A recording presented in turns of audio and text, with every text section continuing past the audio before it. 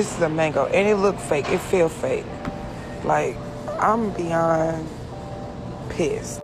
And this is, like, look at this. This is GMO. I'm gonna give it a big no. Like, yeah, exactly. And this is why I say none of you are vegetarians, none of you are vegans, none of you are eating real food.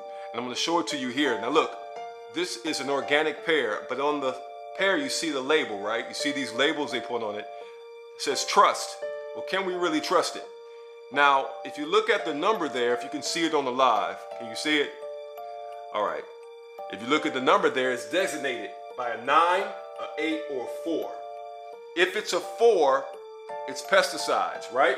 So it's conventionally raised, which means it's on a regular farm. There's no real regulation. They can do whatever they need to do to grow that fruit or vegetable for you.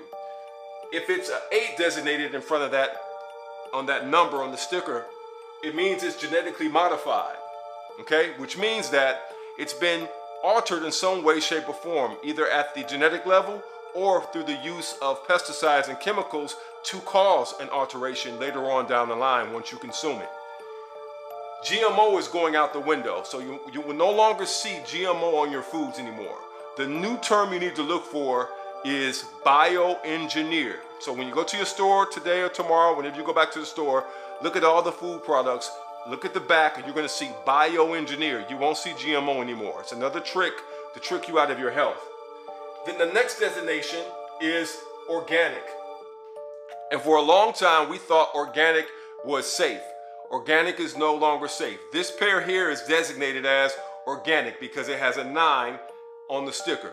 So this is the designation, and I'm going to tell you why organic is no longer safe and why you and I are truckitarians. We're no longer eating real food. In 1996, a chemical was produced called MCP. MCP, and it stands for methylcyclopropene. Write this down, methylcyclopropene. And methylcyclopropene is a petrochemical. It's a petrochemical that is used to preserve the shelf life of your fruits and your vegetables. In 1996 was when it was founded and patented. But in 2002, the Environmental Protection Agency decided, and the FDA, to put this into our food supply. So, this MCP under a technology called SmartFresh is used to preserve the shelf life of your fruits and vegetables as long as 2 to 3 years. Hear me, 2 to 3 years, which means the fruits and the vegetables that you are consuming can be as old as 3 years. Do you understand?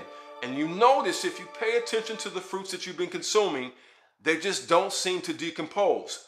What's the problem with MCP under this technology called SmartFresh? The problem is when you infuse fruits and vegetables and our food supply with blockers that block microorganisms like bacteria, fungi, and other organisms, you cause a serious problem in the human body.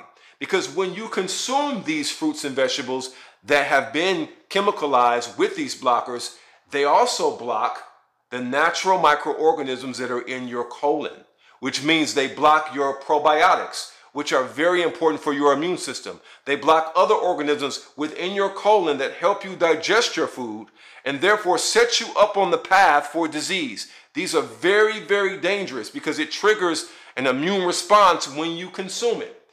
The problem is that we haven't been told that they were using this MCP into our food supply. If you are a vegetarian or vegan or a carnivore, please know that the organic foods that you have been eating for the last 20 years are not real foods. They are synthetics. And that is why I always harp on this channel to grow your own food. I'm not saying that to be trendy. I'm really saying that because you can really go nowhere else to get your food anymore but your own backyard, minus the chemtrails and the other crap that they're spraying, but at least you have a chance. With these foods, it is destroying your complete endocrine system. It destroys your complete sensory system, and it shuts down your natural gut microbiome and your probiotics. This is a serious problem that has to be dealt with. So what's the reason for all this? I told you, all treasures are buried. We have to dig for them. Why are they using this MCP on our food supply? Why are they trying to downregulate our probiotics in our gut? Because when you downregulate probiotics in the gut, you affect something very, very important. You disrupt the pineal gland.